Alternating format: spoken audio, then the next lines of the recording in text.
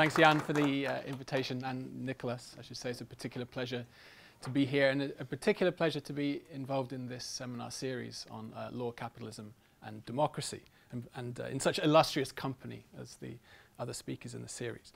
Let me introduce the title. The title is Lineages of Authoritarian Liberalism, and I added a sneaky subtitle for the slides, Diagnosing the Conjuncture. And so I want to say a little bit about the terms before I begin. And I'm going to start actually with diagnosing the conjuncture rather than authoritarian liberalism. So what am I doing? I'm diagnosing something. I'm not going to prescribe an answer to all of our problems. The idea of authoritarian liberalism is diagnostic. It's an attempt to better understand where we are. The conjuncture is a term, it's something of a term of art within critical studies and Marxism in particular, and it suggests a period, a critical period, wherein a number of counterposing forces are coming up against each other. Capitalism and democracy, perhaps, to take the recent heuristic of Wolfgang Streeck as being an obvious example. But the conjuncture is interesting because it reveals the nature of the beast. The crisis reveals the underlying health or not, as the case may be, of the patient. So the conjunctural moment is significant because it exposes contradictions. Now, authoritarian liberalism is an abstract term, and I'm going to talk about it within a particular time and space.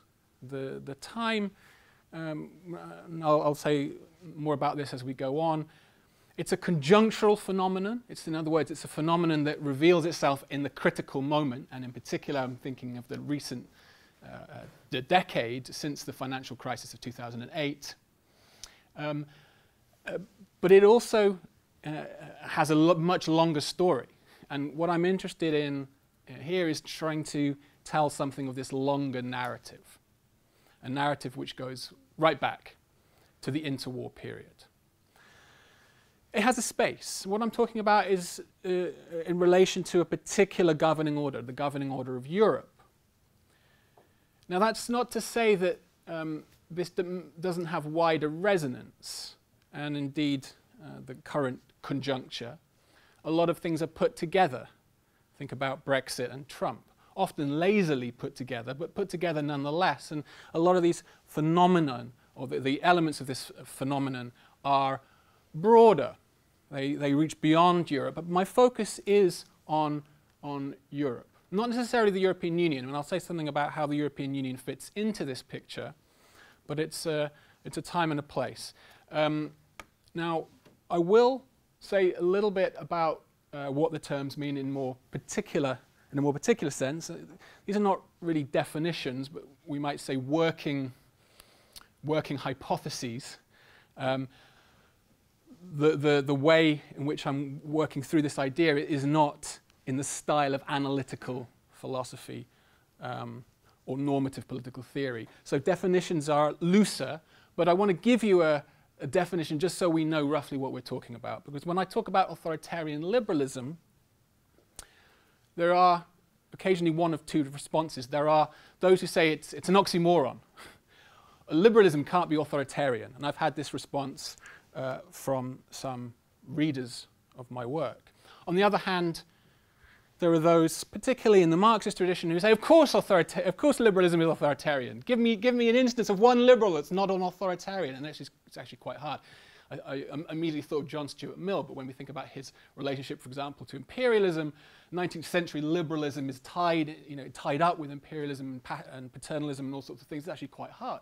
So what are we talking about? Well, I mean by authoritarian liberalism a combination of political authoritarianism and economic liberalism. That's the two things, the two phenomena that come together.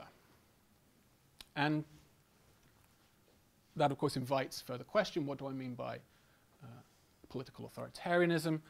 I mean by political authoritarianism a regime which is non-democratic. So I'm contrasting authoritarianism with democracy. And one way in which to think about this is to say that the authoritarian regime is a regime based on hierarchy, whereas the democratic regime,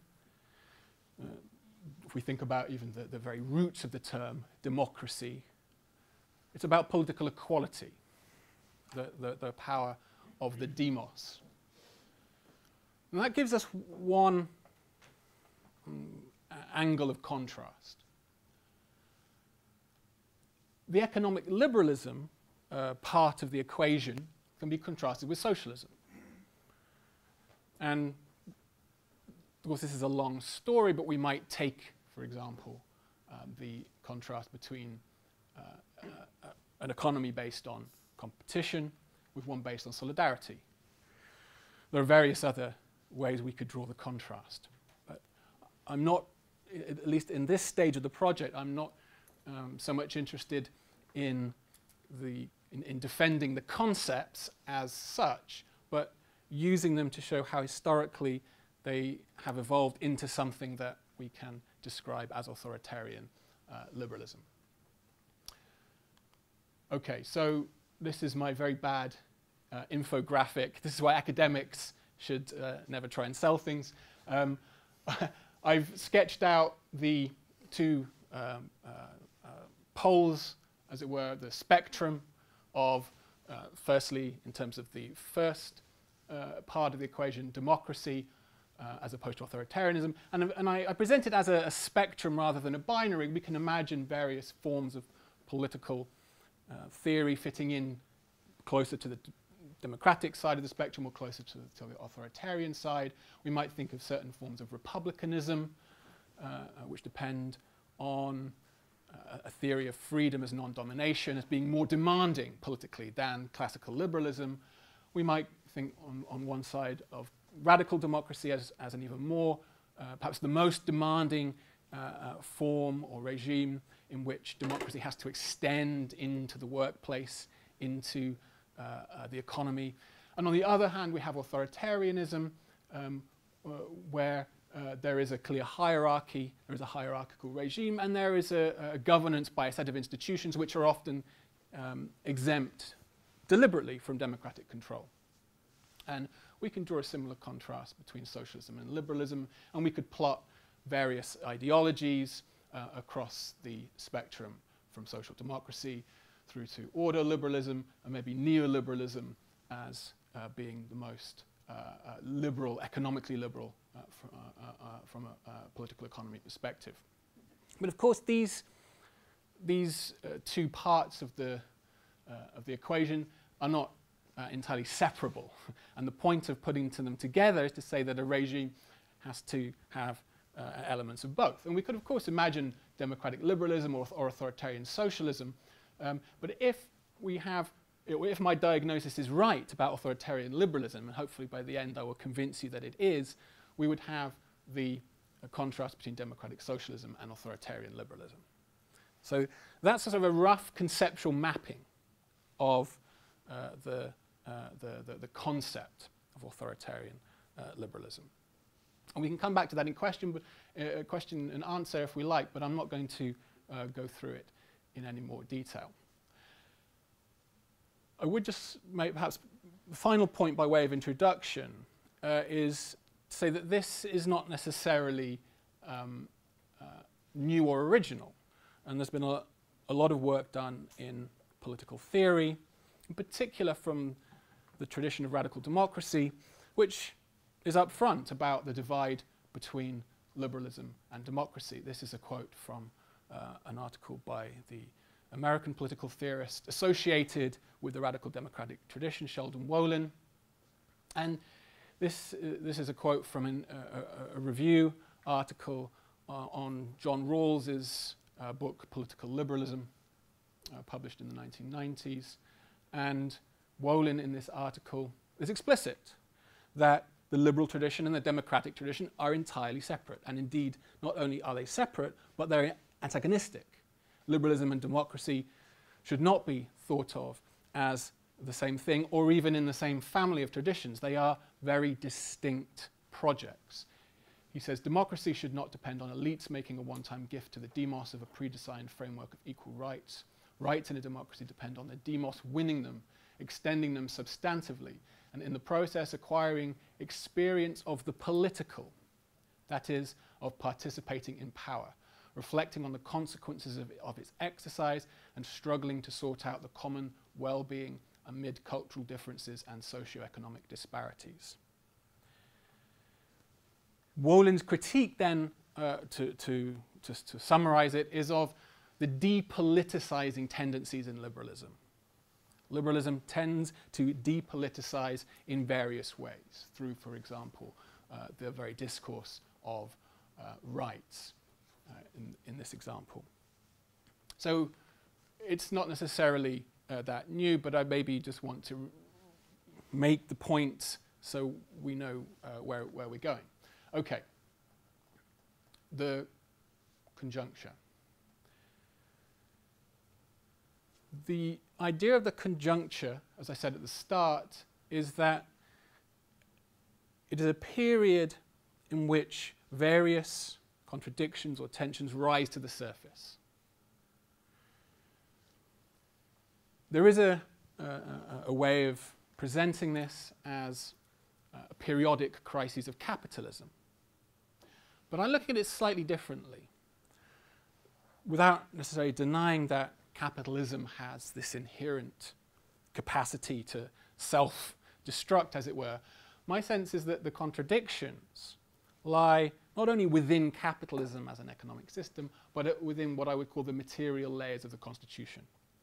In other words, the reason that the last decade has thrown up all of these critical periods and, of course, these monstrosities is that there are tensions not only within the economy, but between, for example, the various layers of the material constitution, the institutions of representative democracy, the social relations within which any constitution is, on top of which any constitution is built, the political objectives that are served by a particular constitution.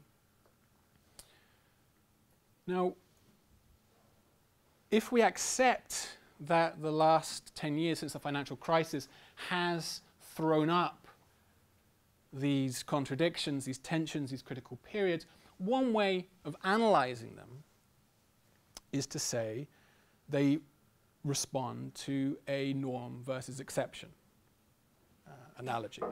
So, liberal democracy, in its normal period, runs relatively smoothly.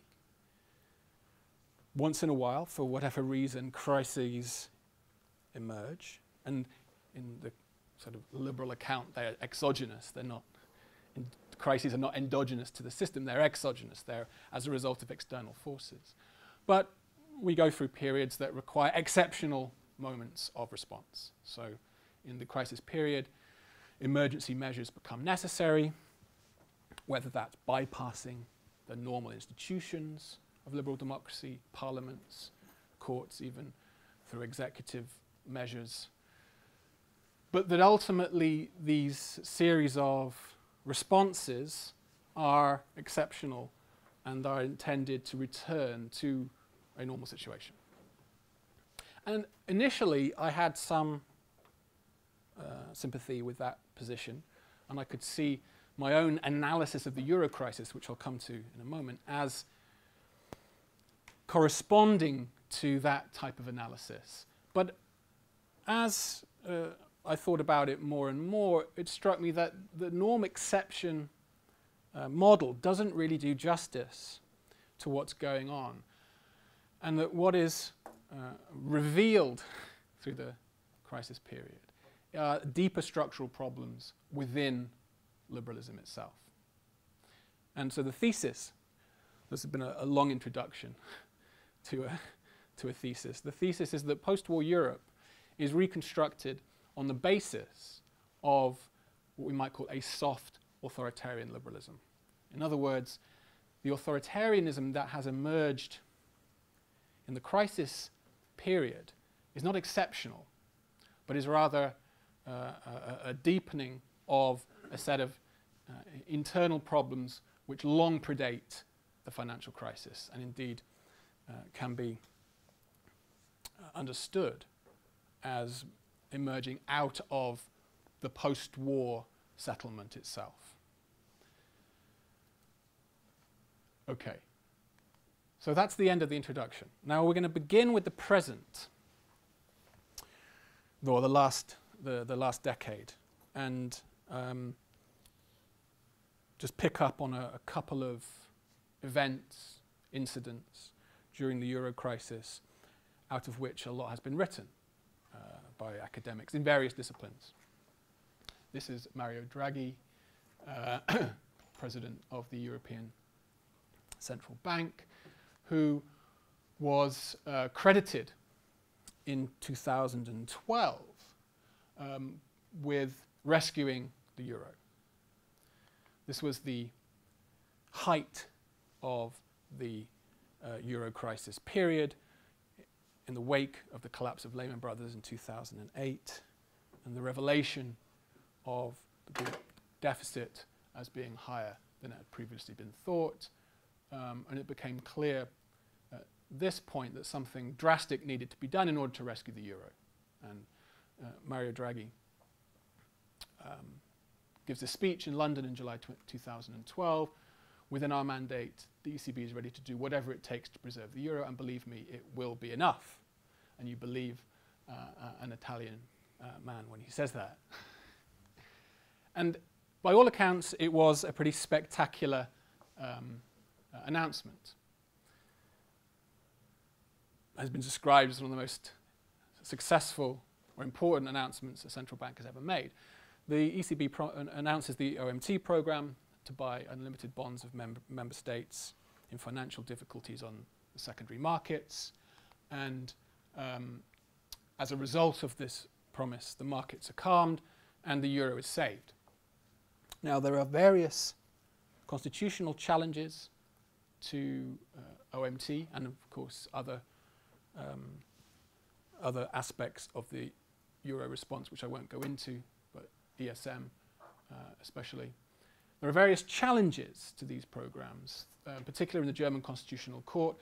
These programs are unconstitutional, they're ultra-virus, they are exceptional acts which are not justified by the circumstances. The ECJ green lights them despite the dubious credentials in order to preserve the euro. So this is the sort of classic idea of the exceptional moment justifying a measure which may be of dubious legitimacy but is necessary in order to preserve the long run status quo. The second incident, which you may recall, this was during the Greek crisis of 2015 when Alexis Tsipras, Prime Minister of Greece, had been elected in 2015 on an anti-austerity platform. The Syriza party won the election and then had to negotiate with the Eurogroup and the Troika the terms of the bailout. This is a well-rehearsed story of austerity being imposed on debtor countries, not only Greece, but Portugal, and in different ways Spain and Italy and Portugal and Ireland have also been affected. Now, in one sense, this looks exceptional. Of course, this was the famous hashtag that went around on Twitter. I'm not on Twitter, incidentally, but I do have friends that are. This was the hashtag that went round when Tsipras was negotiating the conditions with the Eurogroup. This is a coup. It was described as a coup to capture the sense that what was being done was overturning a democratically elected government, in effect, by forcing a set of conditions which went entirely against the program on which they had been elected.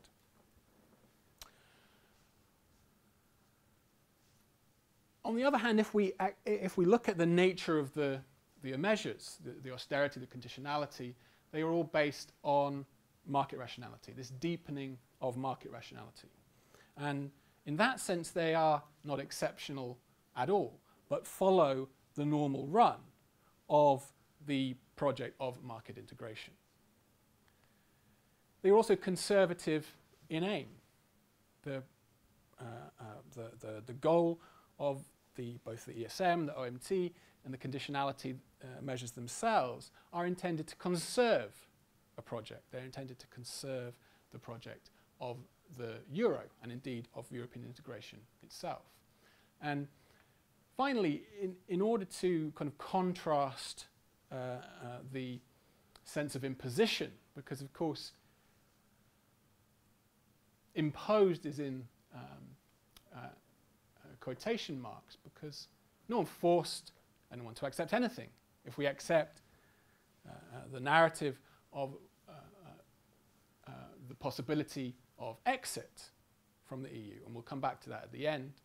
I won't talk too much about Brexit, but I will mention it at the end. Then we can say that this is not imposed at all. This is accepted, maybe reluctantly, but there's no authoritarianism in that sense, in the sense of coercion, at least in the sense of a coercion that has no alternative. There is always an alternative.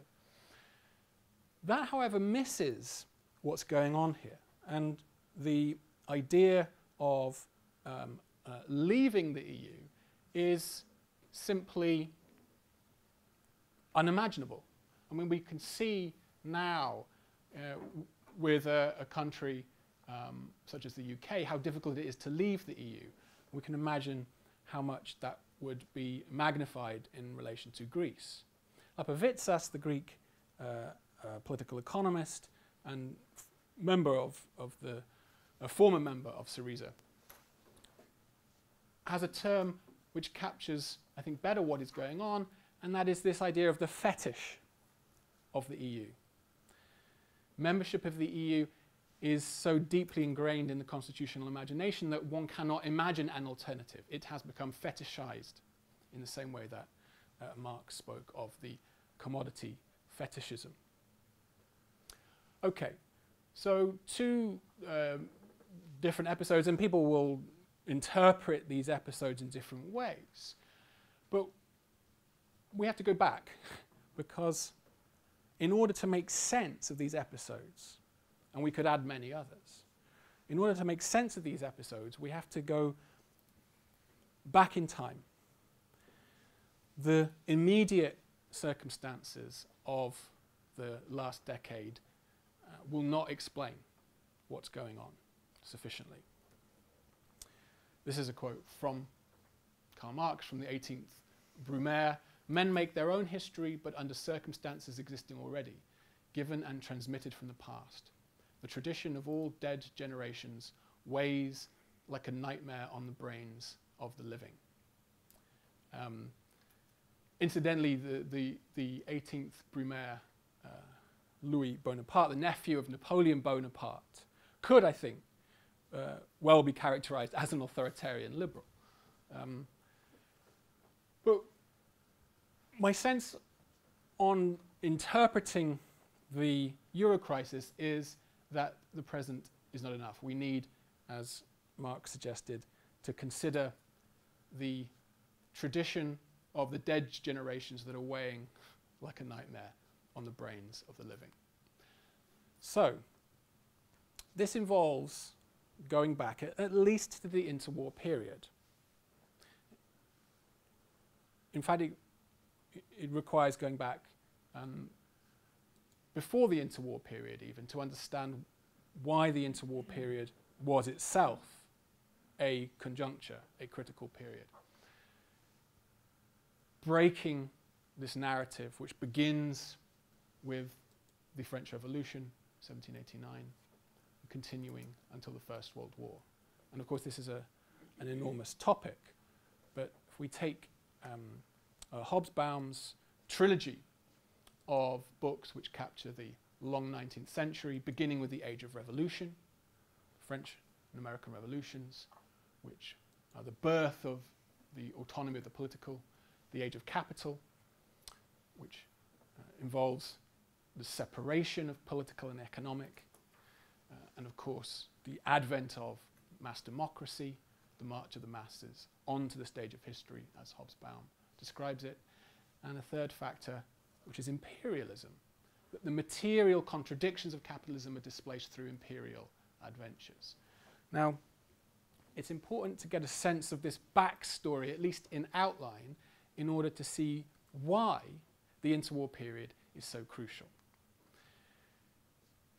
This is a cover of an edited collection of authors on the interwar collapse of the Weimar regime in Germany, and focuses on a number of authors, but three I think perhaps most significant for our purposes: Hermann Heller, Hans Kelsen, and Carl Schmitt.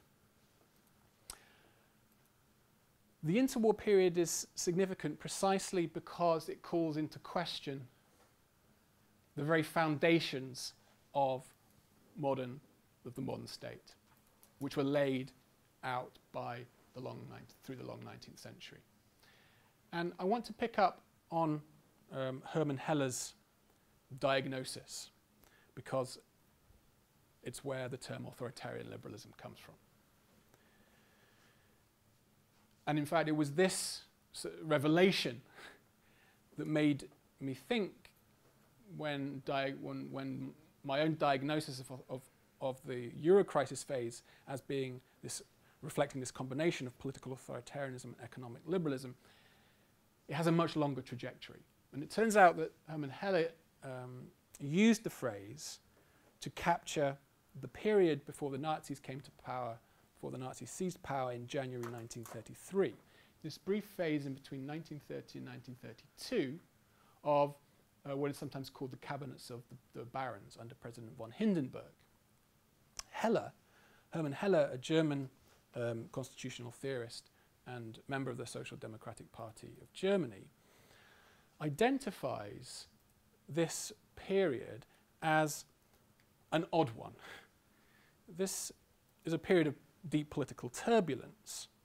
It, of course, also follows the Wall Street crash and the beginnings of the Great Depression. Heller uses the term authoritarian liberalism to capture what is happening in that significant period, a period that, for example, Karl Polanyi describes as using, in the same terms as Heller, as being the group, the authoritarian liberals, the clique that, in Polanyi's word, put Hitler into power. Heller uses the term authoritarian liberalism pejoratively, so he's using it to diagnose the situation, but he's also using it to critique the existing government under Hindenburg. Heller used the term authoritarian liberalism pejoratively, attacking it as an opportunistic position which justified a strong state in order to manage and maintain a liberal market economy and the capitalist interests that sustained it, subsidizing large banks and industry with one hand while dismantling social policy with the other. So we get a sense here of the two terms coming together: political authoritarianism. This was a regime which bypassed the German parliament, which used executive decrees and diktats in order to maintain a liberal market economy and the capitalist interests that sustained it, but in an opportunistic way, in a way which clearly advanced the interests of capital.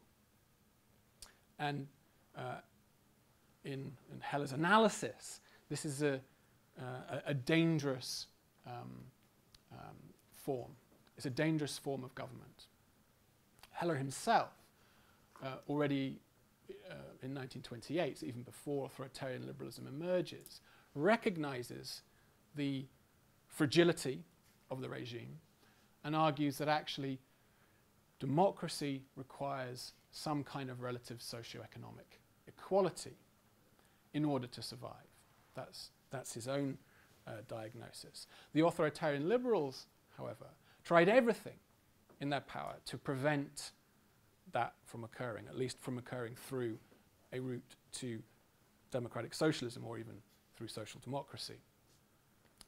But Heller was not only attacking the regime, he was also attacking the theorist who was advising the regime, Carl Schmitt, who is described by Heller as an authoritarian liberal. And this is interesting because Schmitt is almost always immediately identified by theorists as an anti-liberal or as a critic of liberalism. But in Heller's view, and indeed this has been picked up by other authors, from a different perspective, Schmitt was a liberal, was an authoritarian liberal. What Schmitt objected to, at least at this stage, of course Schmitt goes through various stages, but at this stage what Schmitt objected to was the weakness of liberalism, not economic liberalism as such. What Schmitt found problematic was liberalism's weakness of heart, as it were, its weak philosophy, its weak state. It wasn't economic liberalism that Schmitt objected to. This is picked up by Renato Cristi. If liberalism were to restrict its apoliticism to the sphere of civil society, to the economy, and acknowledge the necessity of a sovereign state that retained the monopoly of the political, Schmitt would not object to conservative authoritarian liberalism.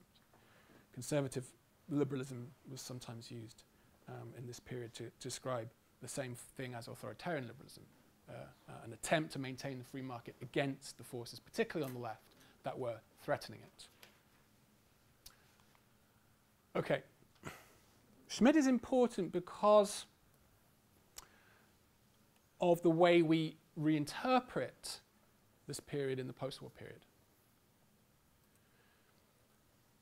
If we look at the period, at least until 1933, the reason Schmitt thought that the state needed to be more authoritarian was to defend the Weimar Constitution, not to overthrow it. And in particular, those aspects of the Weimar Constitution that protected the bourgeois order, private property, and the market economy.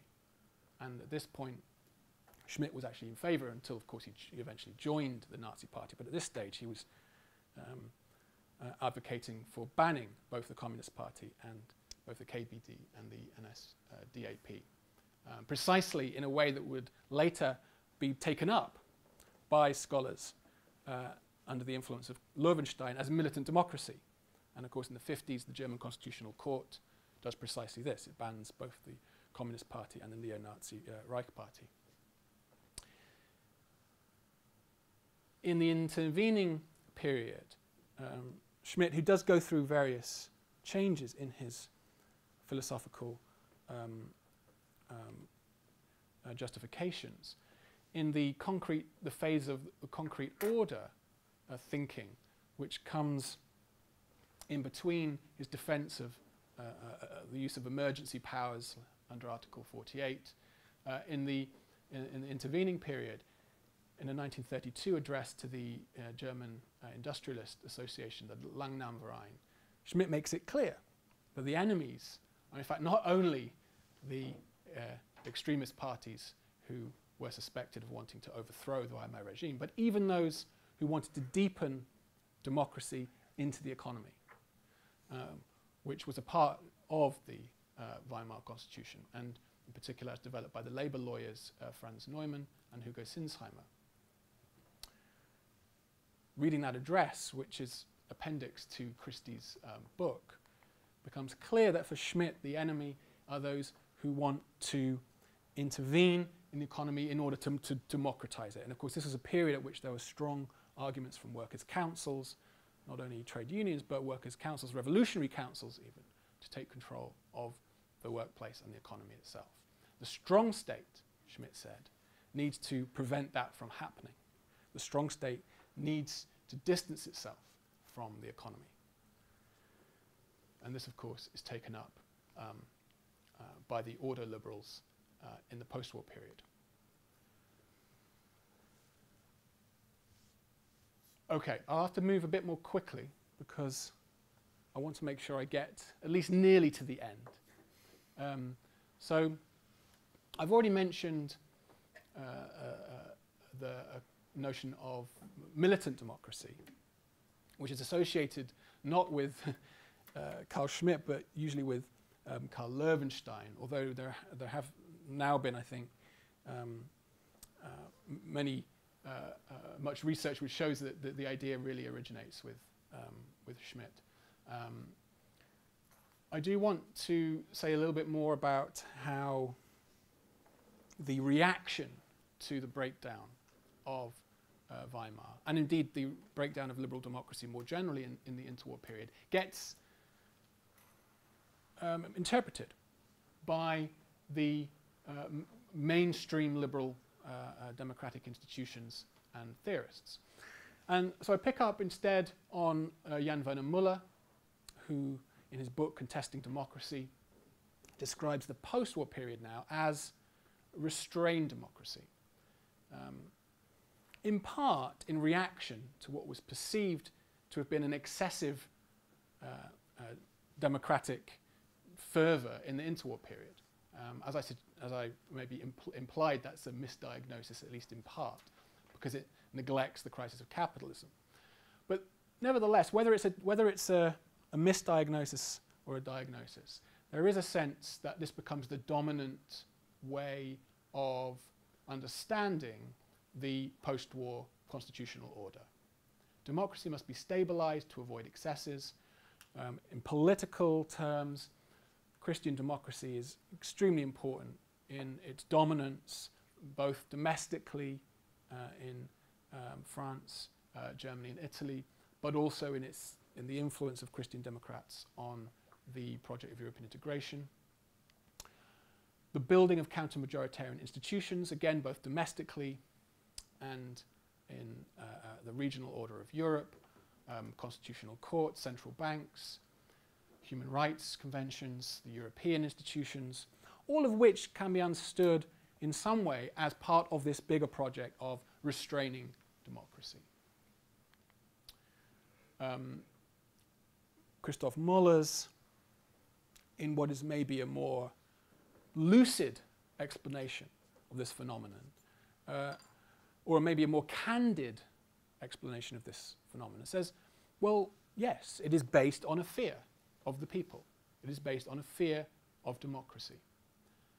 And his chapter to this collection is entitled, "We Are," in brackets, "afraid of the people." That's the way that he captures the story of German constitutional history in the 20th century. A series of attempts to tame the democratic impulse. And of course this has a huge impact in constitutional theory more generally through the notion of the tyranny of the majority and all sorts of other inventions. My own interpretation is a slightly different one. I think militant democracy is a complete misnomer because it means the opposite of what it suggests. It doesn't mean a militant or vibrant democracy at all. It means a restrained democracy. But a restrained democracy is also something of a misnomer because of Müller's story. This is really a fear of democracy. This is really a fear of the masses. But it's not only a fear by the elites of the people, it's also a fear by the people of themselves, the turn away from democracy. This is Erich Fromm's Escape from Freedom, who tries to capture the modern man's turn away from freedom as a result of his turn away from responsibility. This is simply too much. There is another story which we could tell, a very similar story, again based on this idea of a repression or a suppression of democracy, which explains the building of institutions and indeed a culture of depoliticization through a turn to technocracy, experts, managerialism, and a view of the individual person no longer as an active citizen but as a passive consumer. And this is also a story that has been well told. I just illustrate here with Marcuse's One-Dimensional Man. This is not a period of a vibrant republicanism. That's to the short version of the story. It's been described as a move from active to passive constituent power. In particular, once a constitution is set in stone, or at least part of it is set in stone, as a rigid, even unamendable constitution, such as the German constitution, the German post-war constitution with its eternity clause, the attempt is to do away with the idea of constituent power entirely. The power to make a new constitution is forgotten. Constituent power, to put it differently, becomes passive, to quote Alexander Somek. This has institutional implications. So there's the culture, but there's also the institution building. The demise of parliaments. This is a story that has been well documented, and indeed is not a recent phenomenon. We can find plenty of research from the 1960s and 1970s which tells precisely this story. The legislature no longer has a privileged position in this new constitutional order. It has a material dimension. This is the aspect of ordoliberalism, which picks up where we left off, an interpretation of the interwar breakdown as being one in which the free market was not defended with the proper legal institutions. So as opposed to Hayek's idea of a spontaneous market order, the order liberals believed that the market required ordnung. Now, the order liberal story is important to tell because it is a more sophisticated one than the usual story of neoliberalism, and because of its impact on European integration. So the order liberal story is different from the neoliberal story because we're different in part and similar in part, and it's important to get both the differences and the similarities. The order liberal, democracy needs to be restrained. Democracy can be irrational. Democracy interfering in the economy can be irrational, but capitalism can also be irrational. So the order liberals are aware of this twin problem from their point of view. Capitalism needs to be restrained as well as democracy. So you need strong legal institutions in order to protect the market order. The market order doesn't protect itself. An unfettered market leads to its own destruction through monopolies and cartels. So it's sometimes presented as this sort of third way. But what we can say about order liberalism is that it has as an ideology, it does not promote democracy in the way that we might think of as part of a tradition of democracy, of radical democracy or republicanism, or even political liberalism. This is a quote from an early diagnosis of order liberalism going back to 1955. Carl Joachim Friedrich presents order liberalism. He calls it the new liberalism, uses the term neoliberalism to describe German order liberalism, a long time, of course, before we think of the neoliberal era. Order liberals do not see democracy in their perspective. There is a general tendency to confuse constitutional democracy with the anarchic majoritarian democracy that the Jacobins read into Rousseau, and to see totalitarian dictatorship as its inescapable fruit. In other words, democracy is dangerous not only because it's irrational, but because of what it can lead to. It can lead to, in this Jacobinian perspective, it can lead to totalitarianism, and so needs to be restrained, needs to be kept in its place. Foucault in 1979, his lectures on governmentality, picks up this story again a long time before most others, and identifies both order and neoliberalism as representing a similar phenomenon, the reversal of the political and the economic. In other words, whereas in our story of the long 19th century, beginning with the French and American revolutions, the political is foundational, in this post-war era, the economic becomes foundational, and the economy is depoliticized. In other words, although there are important differences between the two ideologies between order liberalism and neoliberalism, particularly on the role of the state in managing capitalism, there is also a profound similarity, and that is a skepticism of democracy, a skepticism of socialism, and indeed a skepticism of any form of centralized economic planning that is not in itself intended to promote economic liberalism. Individual economic freedom becomes the legitimating device for the whole constitutional order. And the combination of these two things, order liberalism and neoliberalism, combine to form a new idea, an economic constitutionalism. And the idea of the economic constitution is that the constitution is there to protect the market from democracy. So it's the reversal of what Neumann and Sinsheimer had imagined by the economic constitution. They had imagined an economic constitution to be a constitution that democratized the economy. Now the meaning is reversed. The economic constitution is intended to protect the market from democracy. In other words, to keep democracy out. Through depoliticization of the economy, whether that's through the turn to experts, technocrats, and indeed, as we'll see in a moment, international institutions, or whether that's the attempt to abolish class conflict from the political domain.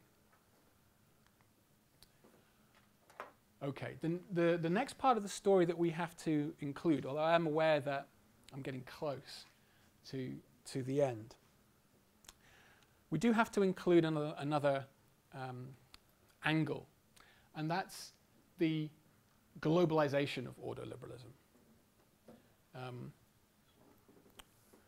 Ordo goes global, and indeed a recent book by Quinn Slobody entitled Globalists explains this move. He traces it back to the Geneva School, which is associated in part with the Freiburg School of Order Liberals, and how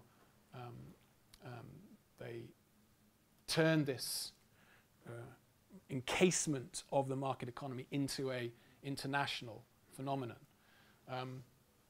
This is actually a quote from Jayasuriya, who explains the reversal, the same reversal that Foucault had identified between political constitutionalism and economic constitutionalism. I won't read the quote out. Apart from the fact that we're running out of time, I'm also running out of voice. But I do want to just read this quote out because it brings us full circle. The order liberals have a clear conception of the political ramifications of notions of economic constitutionalism. Echoing Schmidt, Eucken argued that by the end of the 19th century, the state was increasingly captured by private interest groups. This led to the politicization of the economy, which in turn weakened the state. That, of course, was Schmidt's precise problem with the liberalism of his period. In other words, the main purpose of economic constitutionalism was to protect the economy from these political pressures. This could not be but authoritarian. Okay. We can do the rest pretty quickly because I haven't said yet much about the role of European integration in this. It is significant, and I'm not telling the story of order globalism, but I am telling the story of European post-war reconstruction. We can see in the European economic community, and indeed in the ECHR, although I won't talk about the ECHR, but we can see in the Treaty of Rome, right from the beginning, right from 1957, this attempt to separate the political from the economic, now at the level of the regional order of Europe. In other words, a European market can be protected from the democracy that is exercised at the level of the nation. Even Giandomenico Mioni, who is certainly no left-wing radical, identifies this as being at the root of the Treaty of Rome. Fritz Scharpf has analysed in painstaking detail how through the constitutionalization of the Treaty of Rome by the ECJ, there has been a deregulatory bias, as he calls it, pushing in the direction of further market integration. Joseph Weiler speaks of the political messianism of the founding period, precisely because democracy could not be part of the DNA, as he calls it, of European integration. Hickson-Follesdal identified the democratic deficit and free market bias of the European legal order, and this is all long before the last decade's financial crisis. In other words, all of the elements of authoritarian liberalism are in place long before the turn to the exceptional measures that we've witnessed through the last decade. Okay.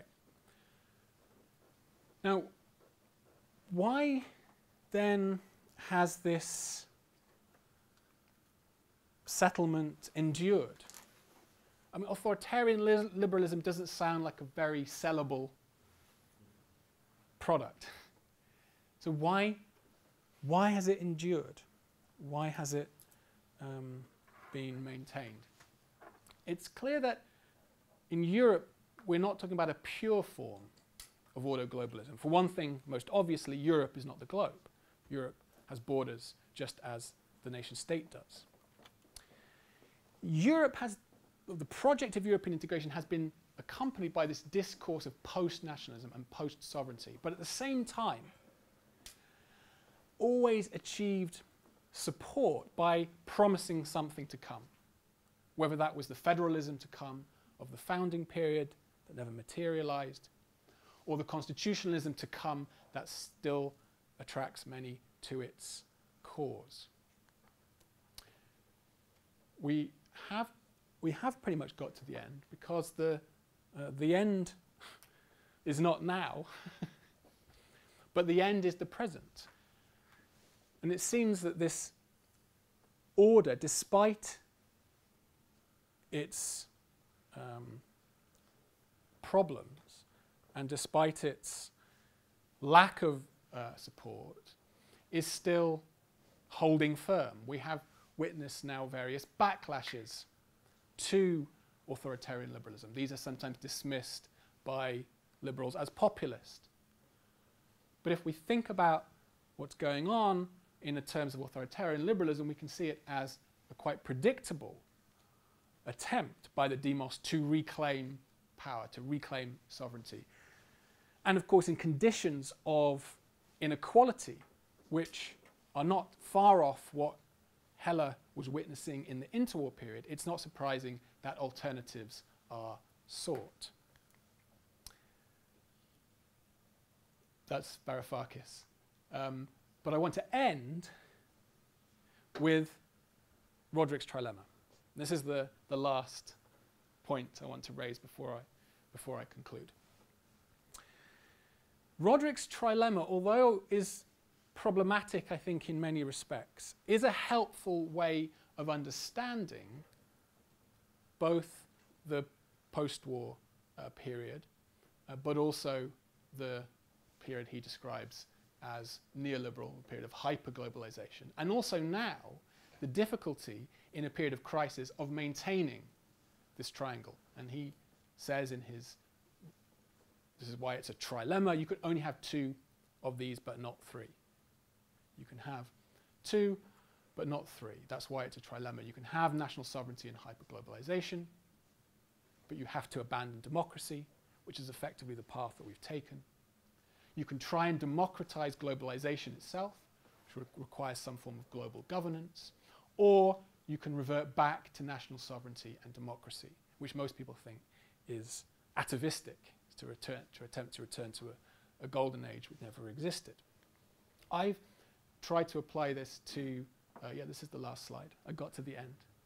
I've tried to apply Roderick's trilemma to the current situation. And it's helpful to some extent, because if we think about this conjunction of political authoritarianism and economic liberalism, in fact what he calls the golden straitjacket. Snell calls it also the golden straitjacket, but thinks that it only captures the crisis period EMU. I think this actually captures pretty nicely the phenomena of authoritarian liberalism. What then are the alternatives, if there are any, to the present conjuncture? There is, of course, the Varoufakis DM movement, also supported philosophically by Jürgen Habermas, which is to democratize European integration. Then there's the attempt, as it were, to recover the two bottom poles of the triangle, corners of the triangle, national sovereignty and democracy. This is the curious position of Brexit/Lexit, left-wing exit from the European Union. In fact, the way Brexit is going, if it goes at all, isn't a rupture from the system, but is in fact simply its deepening, its continuation, because the conservative Brexit, as it were, is simply an attempt to exaggerate the combination of national sovereignty and economic integration at the global level. If there were a rupture, it would either be Lexit or DM. So that's the future of authoritarian liberalism, or perhaps the alternative futures to authoritarian liberalism. And on that, I will conclude. Thank you very much.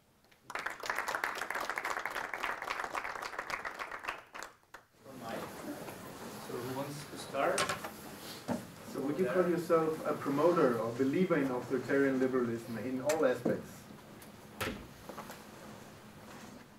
Shall I answer? Yeah. Okay, no. So I should have elaborate a little bit. Yeah, maybe I should have made it more clear from the start. I'm trying to understand. Okay. It's a diagnosis. Okay. Personally, I don't find it a particularly pleasant conjunction in which to operate, because my own views are certainly democracy, and socialism sounds like a great thing. So no, I'm trying to use the term authoritarian liberalism to understand where we are and where we've come from, and it's in fact, if anything, it's meant pejoratively as a critique of the existing. Don't you think you could diagnose it also with authoritarian conservatism, coming from America like a wave over Europe and not really pushed back by China, Russia, or or kingdoms in the Middle East? Authoritarian conservatism. I mean, the reason that the liberalism part is important is to capture both the practice and the ideology of economic liberalism, which has been driving both the project of European integration, but also the post-war project of ordoliberalism. So I think if we use the term authoritarian conservatism, we don't capture the material element, which is this deepening of market integration, and indeed the depoliticization of the economy. All right, I'm done. Well, thank you for this. It's very rich. There are so many things that one could say and pick up on that. It's hard to know where to begin. So I'll just begin, at one end, and so I think one would need to look more. I mean, I'm sure I'm not telling you something you don't know, but just I think one would need to look how that breaks down across different national trajectories. If I zoom in on what you said about the Weimar period, it's also important to keep in mind that the Weimar period was, in the context of German political history, an outlier. If you go back to the 19th century, the idea of the monarchic principle from Stahl, all German liberalism was only ever authoritarian. You say that, so what fascism, Nazi, communism did political totalitarianism was to bypass Parliament. Well, Parliament in Germany was never anything, it was always a Staatsorgan, never a Volksorgan. And I'm sure you know the work by Schoenberg on this. So it's really, at least in Germany, liberalism is only ever imposed from above. And of course that looks differently if you look to France. But I think there are important ways in which that needs to be kept in mind, that this is not only conjunctural. And this goes back much further. I mean, again, you did more than hint at this, but this goes back further than the post-war settlement. That the idea of an authoritarian liberalism, I think, is much more intimately bound up with liberalism than that would allow. If we go back to some of the moves that you that you map out, we find already in early sovereignty thinking, the idea that people, essentially the idea of the individual as the consumer rather than a citizen. We find that in Hobbes.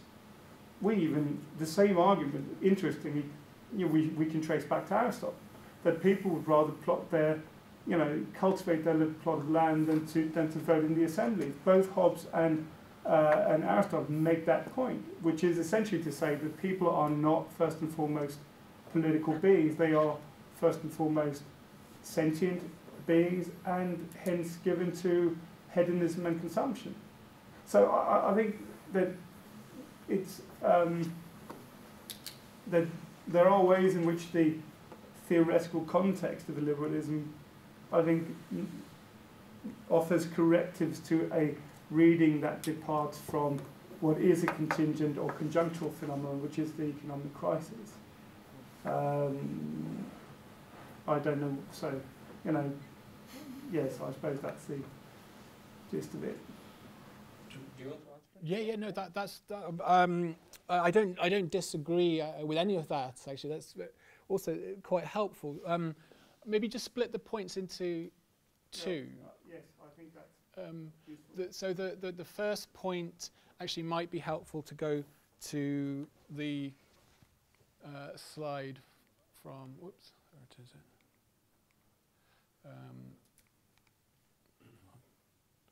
I'm holding it upside down. That's why it was going forwards, and I thought it was going backwards. But I had the thing upside down. Yeah. Where is the slide for? It's the one from Friedrich. On. Oh yes, Ordo. Yeah. So when Friedrich in 1955 diagnoses ordoliberalism, he says this is quite remarkable because he points out precisely what you just pointed out, which is that liberalism has been so weak in Germany, exactly in the way you described. And he already finds it astonishing that in a relatively short space of time, liberalism has come out with this new strength in Germany, in post-war Germany, and really picks up on the peculiarity of it. And in some ways, I think you're right. There is a peculiarly German story here which is driving the narrative. And I think implicit in your question is it justifiable to take that very particular story of liberalism in Germany and to expand it into a broader story? And I acknowledge the difficulties, but I do think that in particular the way that the German experience has influenced not only the what we might call the core founding states of the EU, so the founding six. So Italy, we could tell a similar but different story about Italy and its interwar breakdown. France, of course, the Benelux countries, which experienced German fascism because of their proximity to Germany. That each of these countries has either indirectly or directly experienced the fascist breakdown, and also therefore can be described in some ways as post-fascist constitutions. I think this is the term that Senior uses to give this an ideal type, and I think there is something to that, and we might want to distinguish, for example, that ideal type from the parliamentary liberal democracies of Scandinavia and the UK and say that they form a different type. And then the post-Soviet breakdown accession countries to the EU probably also have a very different experience. And I think that's absolutely right. And some of this, of course, is when we're dealing with ideal types, we are simplifying. But I do think that the German narrative has had a particular dominance in both the literature on constitutional theory, perhaps unfortunately, but nevertheless it has had that dominance in the literature and indeed on the institution building itself. So yes and no. Yes, I agree the German story is particular, but I don't think it's unjustified to say that it has had a particularly profound impact on post-war reconstruction. I even, in another paper, provocatively call this the new German ideology. The second point, I think I also agree that, and in fact it's grist to my mill, that that liberalism has always been authoritarian, going back to Hobbes, and Hobbes, I suppose, would be the obvious starting point here for an analysis along those lines. That would be the next. So the next book is to trace this story back to the long 19th century and to think about the development of liberalism in the 19th century as an authoritarian phenomenon. So I don't disagree, but then of course the onus is on me to show why the post-war liberalism is different, and I think I can show that precisely because it's in the interwar period when democracy makes itself felt in a way that it was not felt in the 19th century. And that's because of the universal franchise, that's because of the emergence of a strong working class consciousness, of course the Bolshevik Revolution on to the east of Germany, which is also Schmidt's fear. At least his explicit fear is that Germany will, that socialism leads inevitably to something like Soviet dictatorship. So I think there is a particularity about the way liberalism is reconstructed in the post-war period in direct fear of democracy in a way that wasn't there in the 19th century. And that's because of the interwar conjuncture.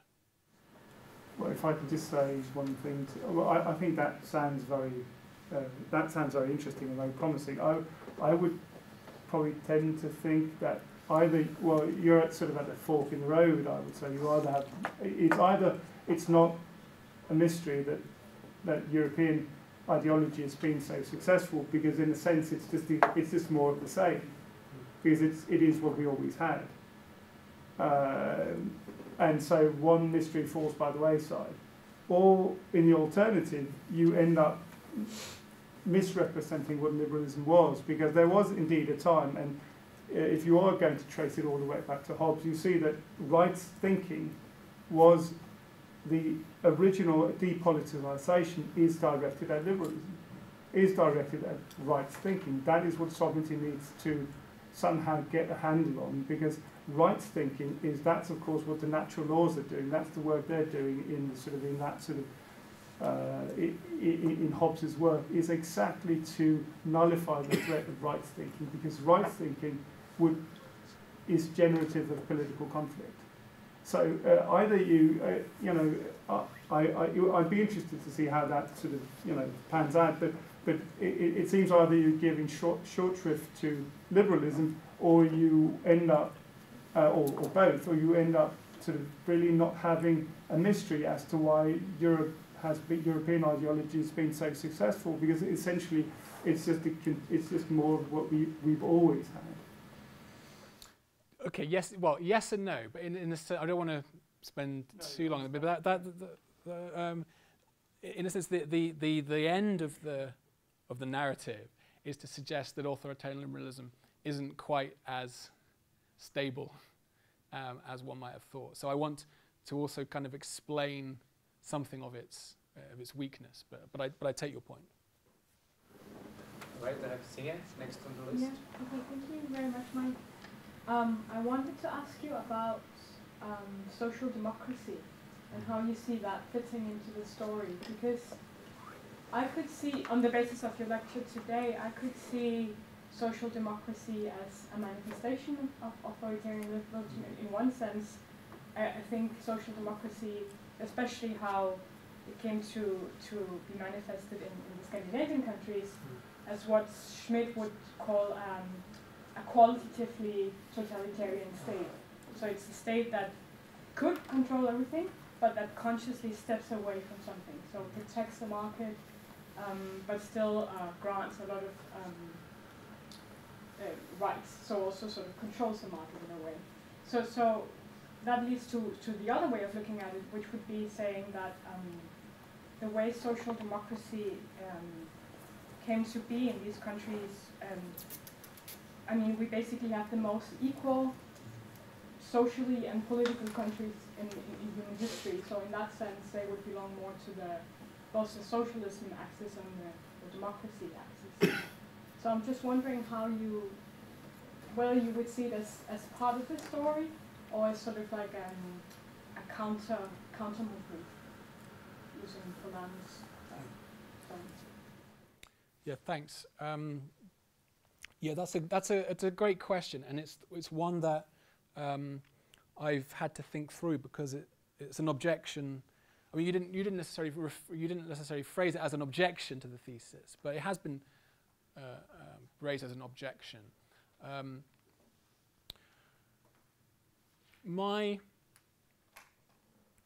way of reading the story of the relative success, perhaps, of social democracy in the post-war period in some places, and maybe Scandinavia might be a nice example of that, is that it doesn't, it certainly doesn't conform to the hard-edged authoritarian liberalism in the way that Schmidt would have understood it. Although I think it is important to acknowledge that there is a difference between democratic socialism, which that wasn't, and social democracy in the way you've described it. So one of the puzzles raised by this story is, well, how do we explain what Piketty refers to as the Trente Glorieuses, or the glorious golden age, as the American and British political economists talk about this, 1945 to 1975, when it seemed as if in the long run of things there was a relative equalizing of conditions, the building of the welfare state, relative equality between the classes. Piketty suggests through his statistical analysis that this is an exceptional period in capitalism over the centuries, and that since the 1970s at some point we've returned to the normal run of things, which is growing inequality. Now, it depends how we interpret that golden age. So one of the factors which we would have to include into the story is, of course, the destruction caused by the Second World War.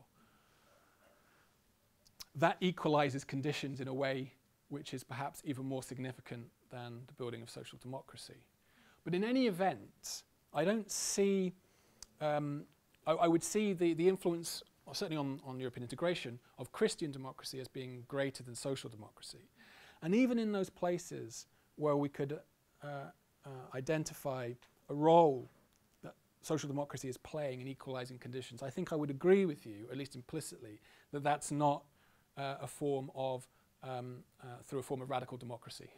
It's very much in line with the authoritarian elements of authoritarian liberalism. It's managerial, it's technocratic, it's corporatist, it's involving unions, yes, but not in the sense that Sinsheimer and Neumann understood. It's not council democracy or revolutionary workers' councils who are doing this work. It's well, in the view of Gindig and on his book on Making of Global Capitalism, this is explained as a way of maintaining capitalism itself, that there was understood in the post-war period maybe analogous to the way the order liberals understood that capitalism needed to be constrained, that inequality too needed to be constrained, but not in a way that promoted a vibrant or active democratic citizenry. So I think it is perhaps a slightly different phenomena from authoritarian liberalism, but I think it's one that can be integrated into the narrative without threatening the major thesis. So, Nicholas? Yeah, thanks a lot for a very interesting and rich talk. I tend to agree with most of it. So just some small footnotes and perhaps a question. Just picking up from Amnon, I think the relation between liberalism and democracies is quite complex, and you get many different combinations, at least in the 20th century, where democracy becomes a buzzword. Yeah, Helena Rosenblatt wrote a very good book on this recently, of course, earlier this year. For sure, those you write about and those Quinn Slobodian writes about, there are anti-democratic in the sense that what most of in here tend to associate with democracy, our ideal type, parliamentarism, majority voting, equality, they're against that. But I think it's not part of your story, it's not part of Quinn's story, but I think overall, if we're to understand why, you said why does this endure, why it's been successful, I think it's because, to speak with Jan Werner Müller, they have contested democracy. It's not that they are against democracy, they have a reinterpretation of democracy. It's market democracy, it's participation on the market to be free to buy and sell and all that. I think that's quite important. Going back to, let's say, Quinn would probably agree that neoliberalism began in the interwar period. You would do that. Most of these people, except some of the order liberals, they have a positive notion of another. They even talk about economic democracy. The real economic democracy, Ludwig von Mises, is the market democracy. That's just to throw in a footnote. That's not part of your story, but I think it's important anyway. So coming back to Jan Werner Müller, I think even though, if I understood you correctly, you criticize him, I think the interpretations are quite similar. It's a constrained democracy. So the question is, coming back to the first question, that you're quite critical, and I guess in his book, he's actually endorsing the constrained democracy. It would be interesting to see him write a sequel, because if you look at it today, after the crisis, I mean, I would like to see how he defends how the EU have acted since then. But for him, it's a normative defense. But you would agree with him that it's something that's in the system, that it's, if not authoritarian, then constrained. But my question would just be, for you, just a matter of clarification, when, of course you have roots, but when does it change? Does it, these deep contradictions, is that in the crisis? Or is it, to speak with Piketty, something that begins already in the 70s? Just to clarify your interpretation, when does it kick in? When does what kick in? This authoritarian liberalism kick in? I mean, somehow it functioned okay, according to Piketty, at least with equality as a present. Now it doesn't anymore. Since the 70s, it's gone down. But is the chronology in the 70s? Is it after the Euro crisis? That's the question. And just one last one to throw in, and that is authoritarian liberalism, yes. But if you look at, somehow one could say, if you look also at a national level, let's say if you go to Denmark and you look at how decisions are being made. So they take, we're going to do something about the welfare state, about education, anything. They take a bunch of economists, they go in and they measure efficiency.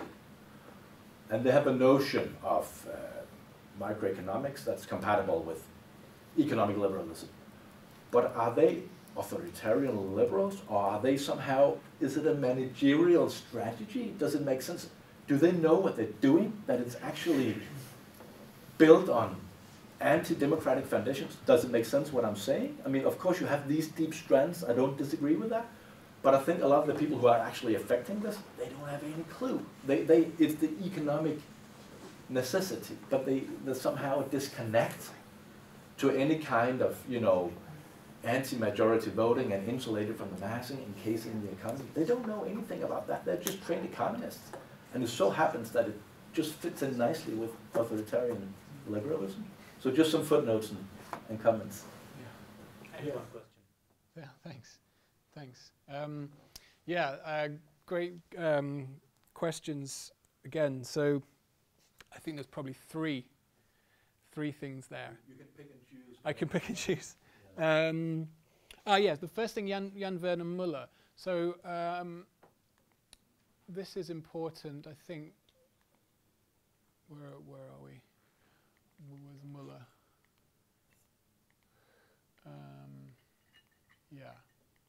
Müller. Yeah. So it's interesting because in Jan Werner Müller's book, Contesting Democracy, that you referred to, there's no reference to order liberalism. I double-checked this. It's extraordinary. It's extraordinary. He goes into minute detail in the chronologies and tracing the Montpellierin society and the road through from the influence when Hayek returns in the 70s. There's no mention of order liberalism. In a similar time, he'd written a piece in the London Review of Books reflecting on the Euro crisis and says, order liberalism is so ingrained in the German mind that there's no chance of any other response to the Euro crisis than the one which imposes austerity and so on. And this is not written too far apart, but it's interesting that in this story that he tells about restrained democracy, order liberalism doesn't feature. It's very strange. Now, he traces the institutional developments, the role of Christian democracy, and that's, coming back to Sina's question, is far more important in his narrative than social democracy. But yes, I think the term restrained democracy is problematic for exactly the reasons you identified. Müller wants to, in some way, justify this arrangement.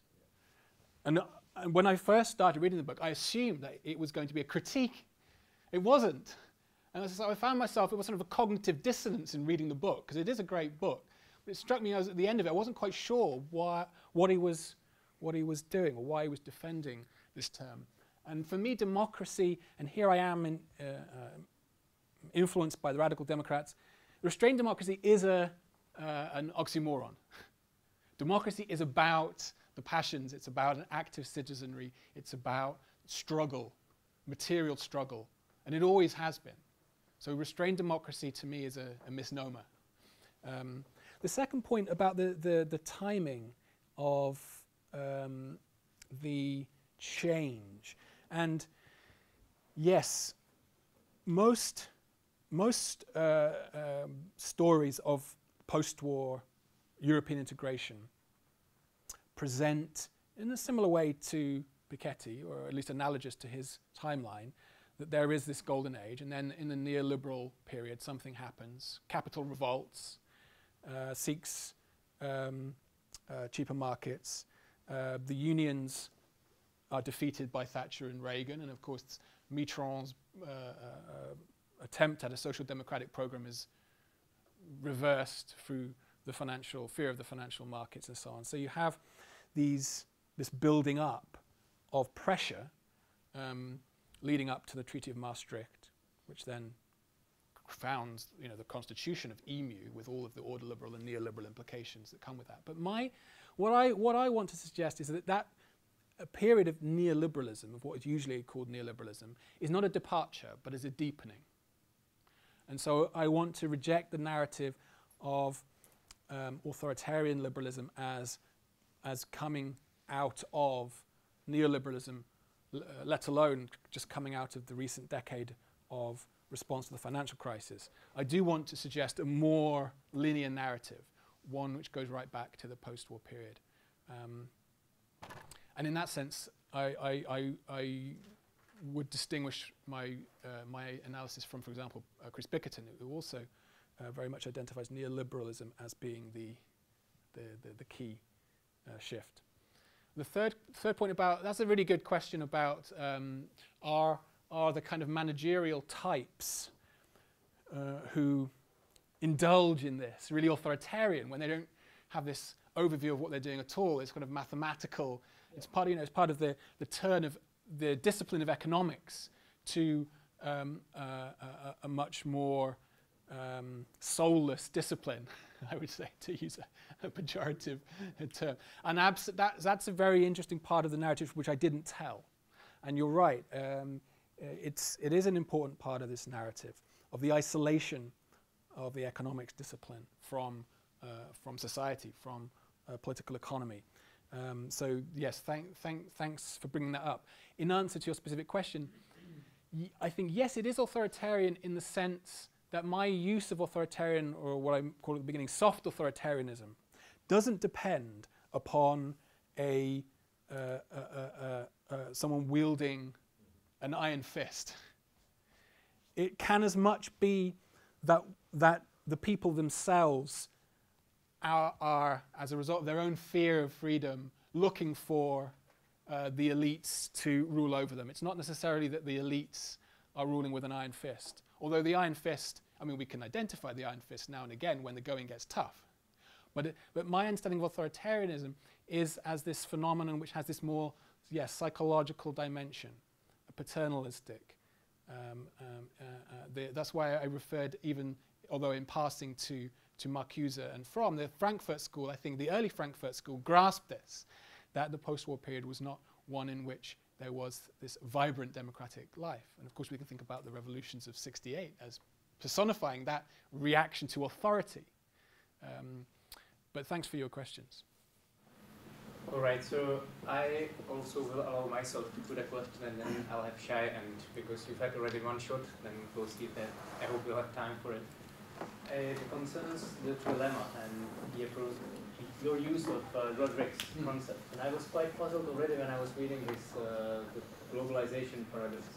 Because is it really true that what is the place of national sovereignty as opposed to economic integration and democracy? Because you can also say that sovereignty is in a way only instrumental to democracy. So you need to have some sort of political unit within which you can make democratic decisions. But in itself, what is the value of sovereignty if it doesn't serve democracy, so that you have this sort of unit? And at the same time, there is something missing in this triangle. And there I would refer to Ezekiel, and we've had a short email exchange about her work and her different sorts of trilemma. And that's individual freedom, which is not really captured by this triangle. So in a way you can say you have a conflict. One would be economic prosperity, output, effectiveness, whatever you may call it. Then you have this collective freedom, translated as democracy, and then the third is rights, individual freedom. Wouldn't that be a true trilemma, rather than, to me, what at least represents a false trilemma, because I don't really see sovereignty as a value which can stand in itself, as opposed to, on the one hand, economic integration or economic prosperity, or democracy. Okay, so let's go to Roderick's trilemma, which, yeah, well, we can go to, maybe we'll go to my version of Roderick's trilemma, because, of course, it's not quite the same when we start thinking about the European Union. The top part of the triangle is not the same as hyperglobalization. And of course, one might want to point out that if we democratize European integration, what we end up with is a national sovereignty raised to the level of the European Union. So we have European sovereignty. So I agree that the trilemma is not quite as neat, certainly when applied to the European Union, as one might think.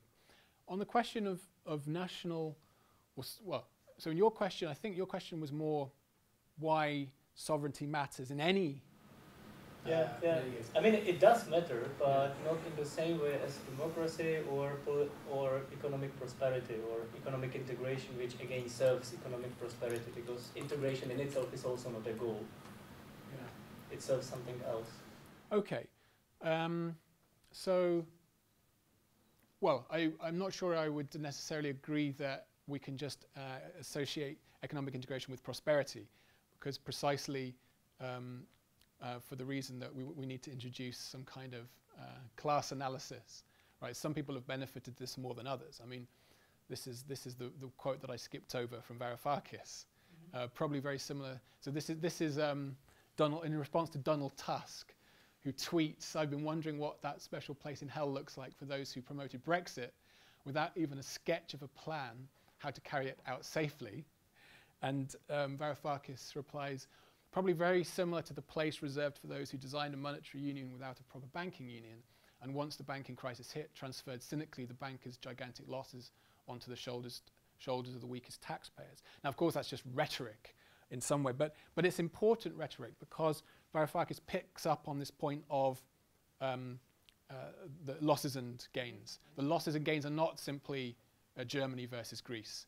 The losses and gains are class specific, which is why any talk about either globalization as simply about prosperity is always going to miss important features of how that is redistributed or not, as the case may be.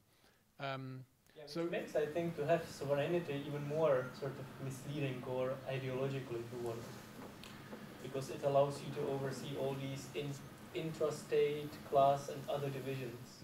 Yeah, right. So the same with national sovereignty.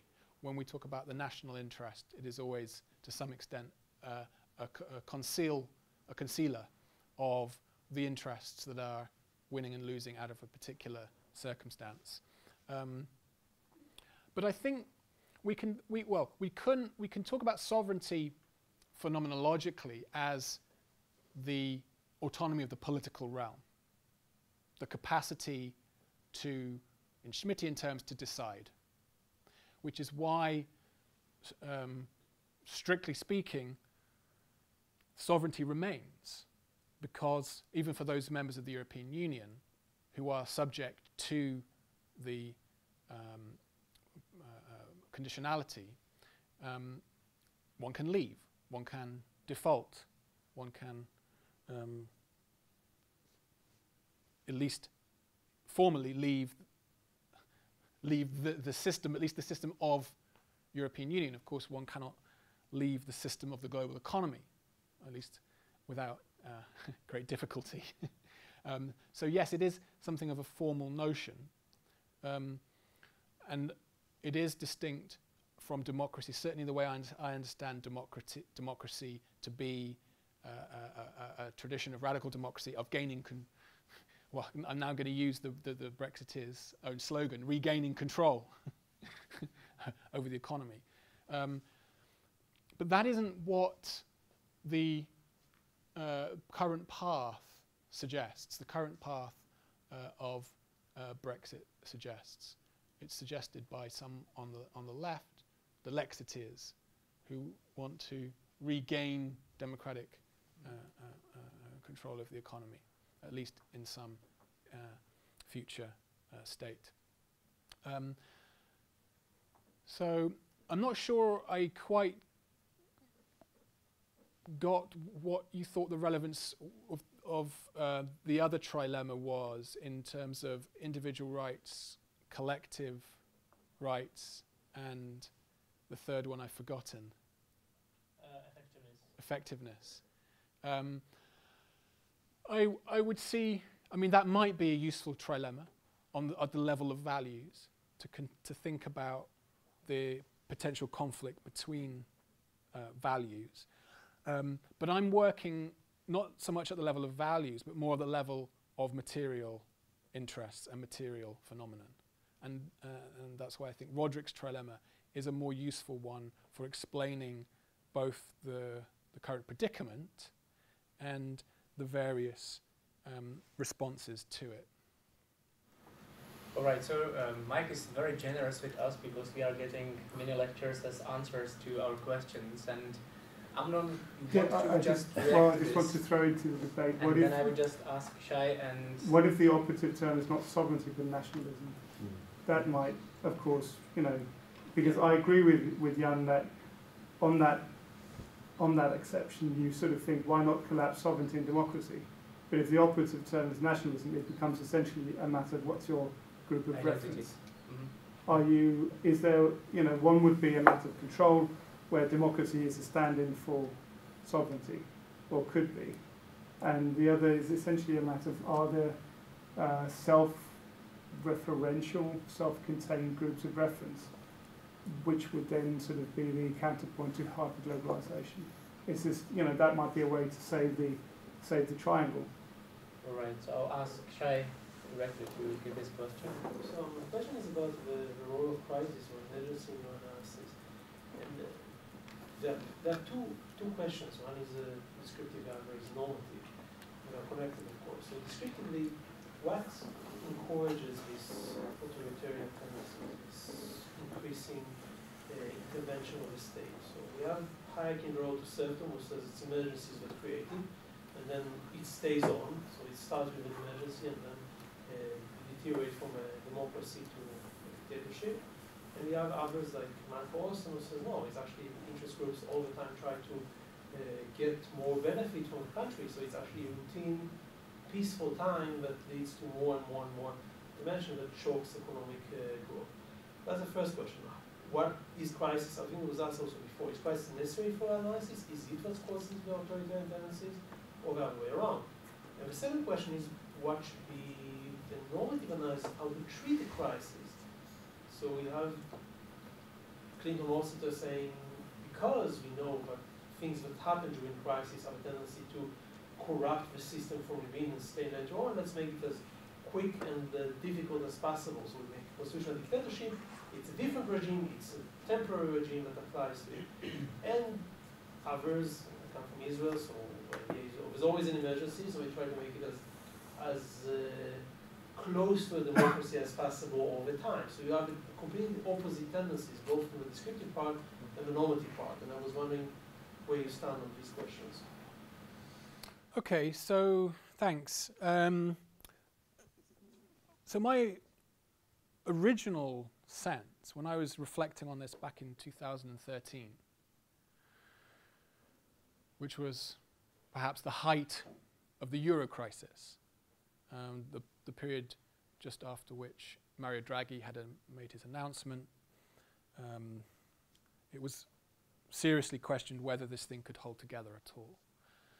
And at that point, I thought that the norm exception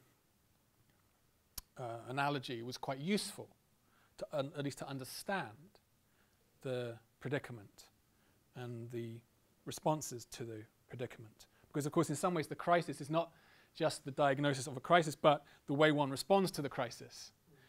And it seemed as if the governing apparatus was finding it difficult to respond to the crisis, partly because of the constraints which are built in, the legal constraints, the treaty constraints. It turned out that those could be relatively easily circumvented when push came to shove. And on second reflection, or third reflection maybe, it struck me that this was not really what was happening. This wasn't a series of measures that were short or temporary, aimed at restoration of a normal period of liberal democracy. But to take, for example, the measures of the European Central Bank, they weren't measures which were intended to enable Greece or Italy to return to a normal functioning liberal democracy, but to return to market democracy. In other words, the restrictions, the restraints, or the suppression, if you like, was already there, and it was a deepening rather than a departure from the trajectory of integration. So I came to the conclusion that although the crisis period is useful in revealing something about the norm, it's not a dichotomy of norm exception. I don't find that particularly helpful. Now, in relation to the second question, normatively, what should one do about the crisis. It's true that I don't really address that question directly. If my diagnosis is correct, then the problems are much more deep-rooted. And the kind of tinkering around the edges, whether it's with the reform to the Eurozone, which hasn't really been reformed very much, or whether it's the kind of projects that are offered by the new authoritarian liberals, so Macron's European army. This isn't going to resolve this much deeper problem or diagnosis of authoritarian liberalism without something like a rupture, which is why I think the Brexit is so significant. Because whatever else Brexit is, and it's many things, it was a moment of rupture from, or the potential rupture, one should say, because Britain hasn't left. It was a moment of potential rupture from the dominant post-war understanding of the combination of that Roderick identifies between deep economic integration or hyperglobalization and national sovereignty, at least potentially. So, in answer to the normative question, which I'm not really dealing with here, my sense is that one would require a pretty drastic rupture from the present path in order to restore a healthy, functioning democratic system. Right, we have last 10 minutes. We have one last question over there, and if I can squeeze in one later, then that's all right. I'm sorry? If I can squeeze in one question later, then okay, all right. Let's do it. So let's put the two questions together, starting with you. Yeah. Would you say that authoritarian liberalism peaked in the 80s with Reagan and Thatcher and made the idea that you could live forever on borrowed money and deregulation until it all collapsed this century? Second question? All right, I have a kind of different question. It's as I understood, it's very interesting for me, this idea of restricted democracy, and I believe that the amount of restriction has to be equivalent to the amount of dissonance that there is in the society, right? There is a certain necessary cohesion of level of understanding things in agreement in order for democracy to be at all. So I was pretty surprised that you haven't mentioned too much the noise that's happening, the manipulation, especially bringing up Brexit, especially bringing up tweets, which are clear, manipulation and noise in working. So I would like to see what's your stance on that going right now and going further in terms of manipulation and the restrictive democracy. Do you want me to answer? So, did it peak in the 1980s? Well, unfortunately not. I mean, Thatcher is an interesting story in its own right. So the fact that British neoliberalism, well, certainly in terms of neoliberalism, we probably got there before the rest of Europe, which is one of the ironies, of course, of the sort of Lexit position, right? This is the country that invented neoliberalism and now tries to present itself as a possible antidote to European neoliberalism. No, it deepens into the 90s, and in many ways, if we think about the turn of social democracy in the late 90s to the third way centrism, this is the political component, what Tariq Ali calls extreme centrism, where it really becomes so indistinguishable, parties in the centre-right and the centre-left, and of course that's led now to what social scientists call the PASOKification of the centre-left across Europe, in reference to PASOKification, in reference to the Greek party PASOK, which was the Greek centre-left socialist party, the established party, which was wiped out. And we've seen that country after country, the centre-left established party has been wiped out in elections over the last few years, from France to Italy to Holland to other countries. It's a widespread phenomenon. And part of this, I think, is the story of social democracy becoming maybe authoritarian liberalism, to come back to the question which we had near the start about the role of social democracy in this. So thanks for bringing that up. I answered a slightly different question, but the noise. Well, I mean, yes, of course, I chose a tweet which is noise, but it's a tweet which raises a really important point, and I could have illustrated it with a more academic quotation. But I think the deeper point that you are getting at is something which I only touched on at the edges, which is with populism. I touched on it only on the edges because I think it's a topic on which too many people speak too freely, and it's often simply used as a dismissal of democratic phenomena that liberals happen to dislike. But it is significant that we are witnessing this return of populist rhetoric, if that even is in fact the right way of diagnosing it.